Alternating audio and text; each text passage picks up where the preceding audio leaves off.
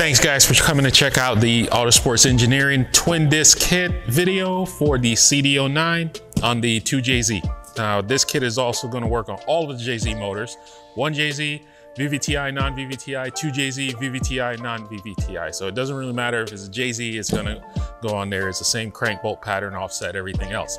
Now, I'm going to go over a couple questions that I get asked on a regular basis. First, guys will ask, well, can my single disc fit on this so I can use a twin later? Absolutely not. If you're unfamiliar with the way how the modularity of a twin is set up, the first thing you're gonna do is, if you check out both of these flywheels, this is a twin, and here's a single.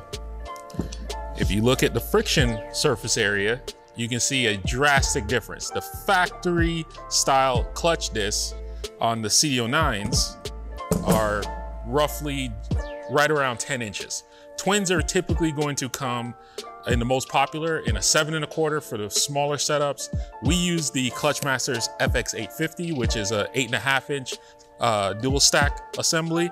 So obviously, because of the difference in friction surface, there is absolutely no way to interchange a twin onto a single or a single onto a twin. The bolt pattern is completely different for the pressure plates because this is designed for a factory style CD009 pressure plate bolt pattern, which, as you can see, is going to be significantly larger than the twin. So that's the first question we always get asked. The next is, does the twin come with a hydraulic release bearing? Well, depending on which configuration you purchase, yes and no. If you're going with the cut style conversion kit, you will be using a hydraulic release bearing. Does the twin come with a release bearing? Yes, it does for that kit. If you're using a no-cut version, you're not. The no-cut version is designed so that you pretty much will reuse and utilize whatever was already pre-existing in your specific transmission. So if it used a concentric slave, you're going to be reusing the concentric slave. If it was equipped with a fork for the actuation on the clutch pressure plate, then you will be reusing the fork. So that answers that question right there. Now, the one recommendation I am gonna give is, if you're using one of the transmissions for a no-cut conversion and you wanna use the twin, if you haven't already purchased a concentric slave upgrade, please do so. The factory Nissan slave was not great. There are a couple options that are out there like Z-Speed Z1. Buy one of those, because save yourself the time and trouble. That thing can barely keep up with a single disc upgrade clutch, much less you putting a twin in. So that's a word of advice. Now, the twins, beyond the fact that you're gonna be able to hold more power in the long run, they do share one primary component that interchanges between the two. It's the same starter ring gear, that goes without saying, but the main thing is, we actually use the exact same pilot bushing adapter on both kits. So in all actuality, all of my flywheels, except for the BMW ones, use the exact same pilot bushing. So if you ever decided you wanted to upgrade from the single disc, say you're maxing out the power you were already using, you decide, hey, I want a twin, I'm going balls to the wall now, great. The pilot bushing setup is identical for the center bore on the flywheels. Now, power-wise, you're gonna get a couple options to really pick and choose from. First, some guys will say, well, do you make a twin that'll hold an OS Gaikin or a spec? No, I don't. Will I make one in the future? Probably not. Reason being, I've always like Clutchmasters clutches. They're very reliable. Their customer support is great.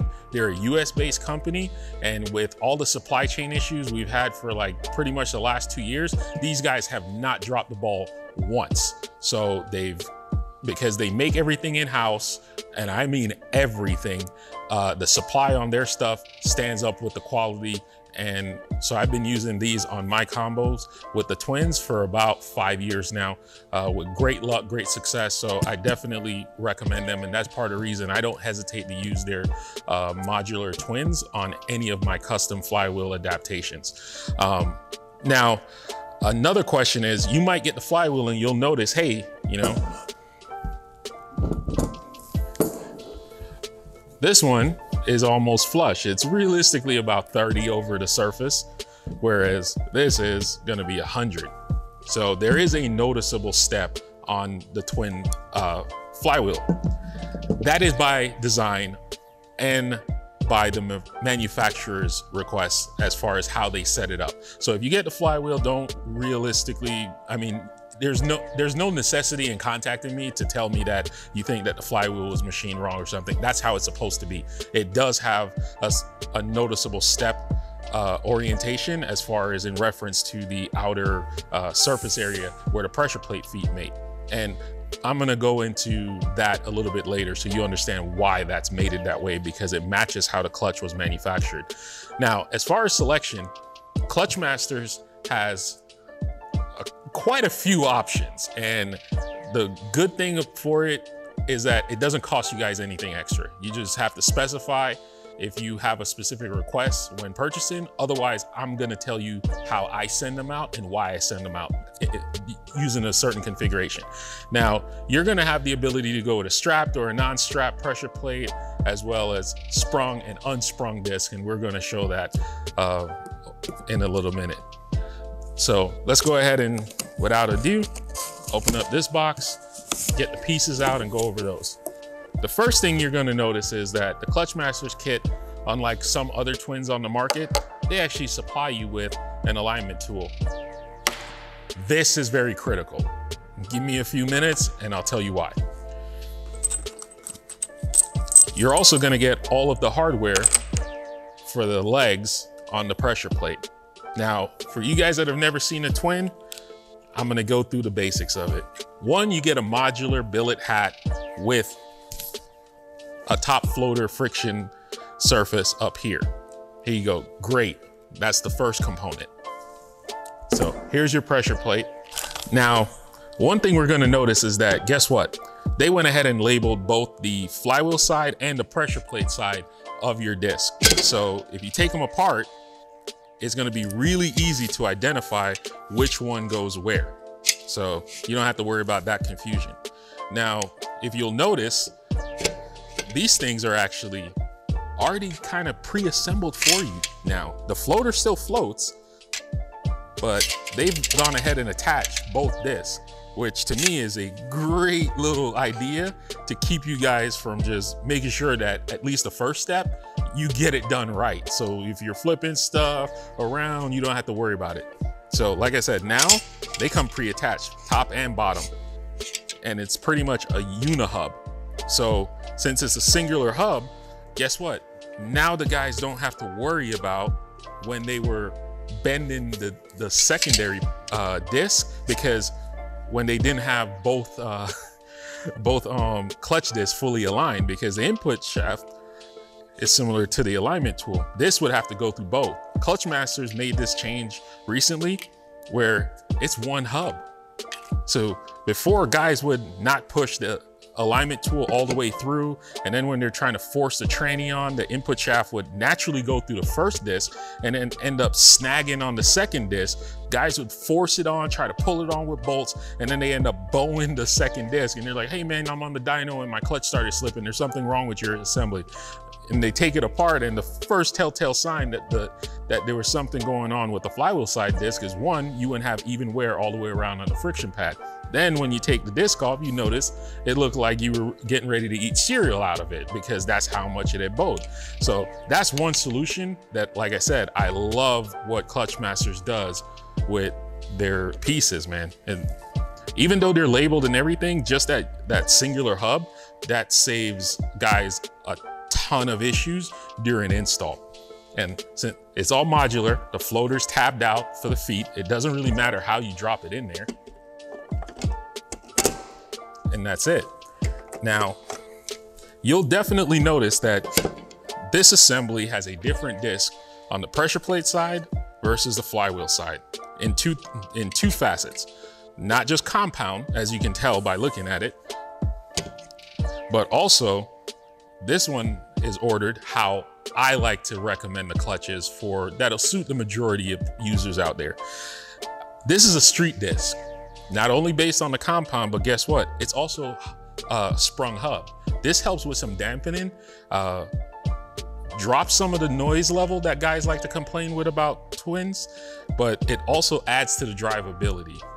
This is a race disc. As you can see, no springs and a higher grade compound for clamping and torque capacity. So this combination is typically how I like to send them out. One of each disc, and to me, it's kind of like the best of both worlds.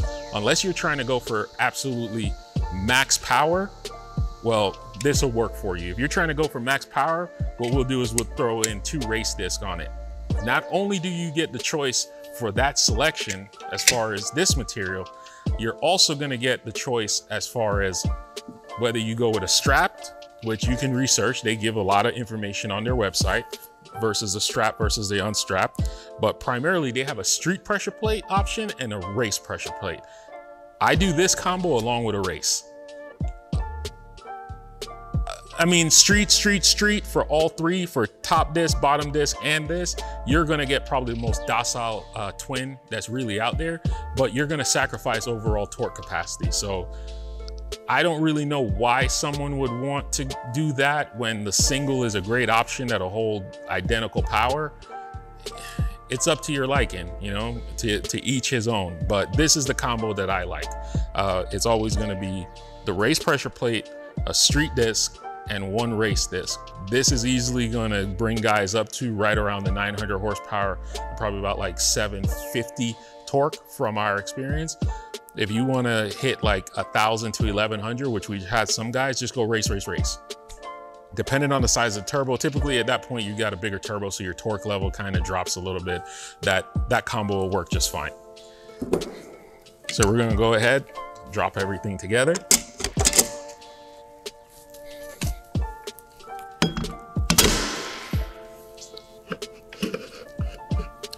And this is pretty much how the entire assembly goes together. Easy peasy. Now, when you're installing all of this, for reference, number 1, the pilot bushing replaces the factory bushing that's inside the crank. So before you begin, whatever's inside of your crank, make sure it's gone. Whether it was a bushing or a bearing, if the transmission was originally automatic or manual, remove it, because this is designed to replace it and adapt to the Nissan input shaft diameter. Next you'll notice is that pressure plates on the twins aren't doweled. They're pretty much easily aligned. And now we're gonna go back to the difference between the surface area. Now you say, okay, well, why was that? Well, if you look at what's going on over here, you'll notice that the feet are actually above the aluminum surface area. And that's by design, because as soon as everything is bolted in place and torqued down properly, those feet of the pressure plate will be completely flush with the surface on the outer area of the flywheel. That's how it's designed. That's why it was stepped, because as you tighten it, the clutch fingers are going to flatten themselves out and even out as you go in a crisscross pattern. The feet are gonna be completely, mated against the aluminum flywheel surface area, and that's it, you're good to go. So like I said, if you're not familiar with a twin, there are a couple things that you gotta get used to, but visually they're different. Size on the clutch disc are going to be different, because the issue is that you got 2 discs stacked on top of each other, smaller diameter versus a larger singular disc. That's how you get all that extra torque capacity on the twin. Overall, you're also going to notice that a twin, when you accelerate or just free rev your motor, a twin accelerates way faster. It's kind of like revving a bike. Your total reciprocating mass weight is dropped. Like, you can combine this, which will be about, a typical clutch assembly with a steel pressure plate this size probably weighs about, I would say about 20 pounds plus the flywheel and everything else. I don't know, rough estimate, say we throw everything together, you're at like 33 pounds, all right? This thing, you're gonna be essentially right around 20 pounds. That's a huge difference in total weight on your rotating assembly. So that's why when you start clipping off on the gas pedal, this thing revs up like that. So you're gonna get faster transient response in between shifts, faster motor response when you're on and off the gas. I mean, they drive great. Obviously, they are designed for higher horsepower levels if that's what you need. But the main key is it's gonna be a stiffer pedal than what you will experience on a single. How Clutch Masters combats that on these configurations is you get the hydraulic release bearing paired with a decent sized master cylinder that moves a proper amount of volume, or even the Clutch Masters delay valve. You can get these things where they're tamed in and they're fairly easy to drive on a daily driven vehicle or something that's taken out often enough, because what guys try and say or think is, oh, I want to hold the most power, but I want it to drive like stock. That's not going to happen. I don't care what clutch you have on it. If you got a McLeod, if you have a Mantic, that's not gonna happen. There's always going to be a give and take. You don't make a bunch of power and still maintain Camry style drivability. That's just not gonna happen. You gotta be realistic. If you're more concerned about your full-on drivability, then you got to figure out what the balance is, and creating a proper balance is why I like the Clutch Masters, because the options for the pressure plates as well as the options in the disc, it's not going to be a one-size-fits-all type of approach that a lot of other clutch manufacturers do. We're going to have the ability to get you kind of dialed in as best fit as possible because of those options. So, I mean, these things, just gonna snug this down in place so I can move it around.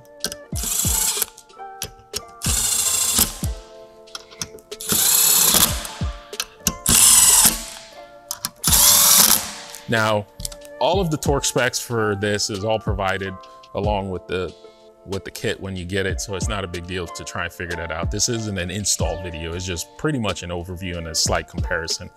Now, the one thing I will remind everyone is, going back to this, is make sure this is installed prior to installing the flywheel. The center bore on my flywheels are larger than the center bore on your factory flywheels and flex plates. So what happens is, without this being there first, this assembly won't be hub centric when you put it on. You'll basically be trying to force the pilot bushing through the hole if you've already installed the flywheel onto your crank. So that's a no-no. Remember, pilot bushing first, then clutch as far as install steps. Beyond that, I mean, they're great clutches. They're readily available. We got them in stock, ready to go, flywheels, everything else. I hope you enjoyed this video. Like I said, it's not an install video. It's just a quick comparison and some reference for you guys to look over. It should answer some common questions. Anything else, feel free to go ahead and send me an email on the site's contact page. Make sure you hit the like button and go ahead and subscribe. Tell your friends. We got plenty of other videos coming for all of the products that I currently offer, as well as some sneak peeks as I continue to develop new products in the future. Thanks again for watching.